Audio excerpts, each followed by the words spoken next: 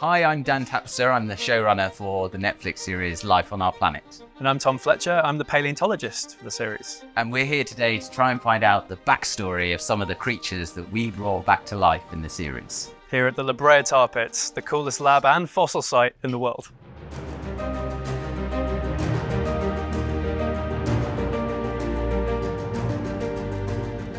This is pit 6167. This is actually one of the most important fossil sites in the world.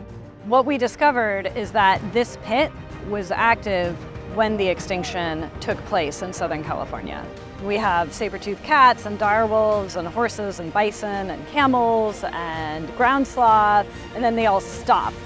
And right at that point, everything in Southern California catches on fire. And we think that the reason that is that there are humans on the landscape. We see an inflection point where human populations in North America start to rise pretty dramatically. And when you come out of that, the megafauna are gone, and the Southern California fire-adapted flora, what we call the chaparral, has appeared. You guys want to go down into the pit? Yeah.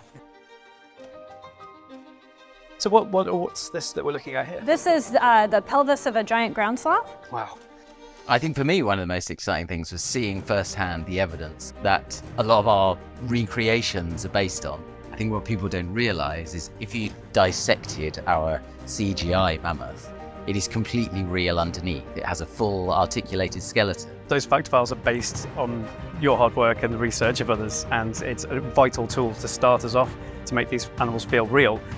Even though we're talking about 4 billion years of Earth history that life's existed, there seem to be patterns emerging. Again and again and again, animals come up with the same solutions to the same problems, don't they? One of the things I think people might be most surprised about is just that simple idea that we are all related. Because we're related, we need to treat the animals and parts we share the planet with as family.